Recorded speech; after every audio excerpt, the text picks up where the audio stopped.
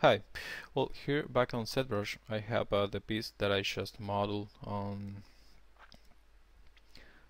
Maya, and now I'm tweaking around the shape, the overall shape of this mesh to fit on my model. As you can see, it's pretty easy to get a very high level of complexity by extracting parts from Maya. I'm at the lower subdivision level, so I don't lose the sharpness on the corner. As you can see, I already added the Kevlar and the shoulders. I have added those by using the same technique, but not sharpening the corners using edge loops. So I just use a few ones to sharp just a bit, or maybe just one side, to make this Kevlar look more rounded.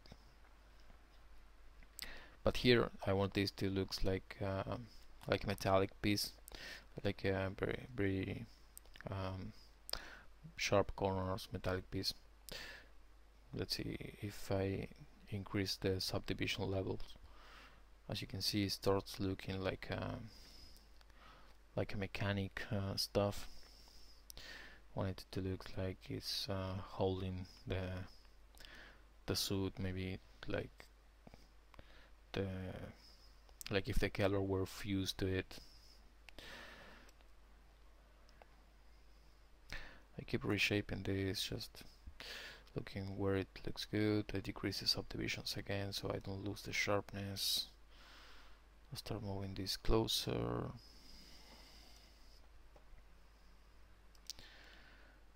Move this a bit. Well, I'm using a metallic shader, so I can see better how it looks. I have decreased the subdivision levels from the rest of the model just for faster render purposes. Yeah, it looks pretty good. Just some more tweaking here and there.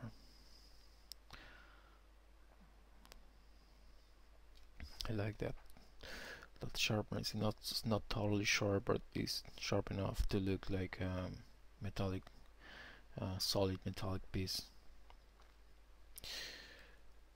I will keep adding pieces using the same technique.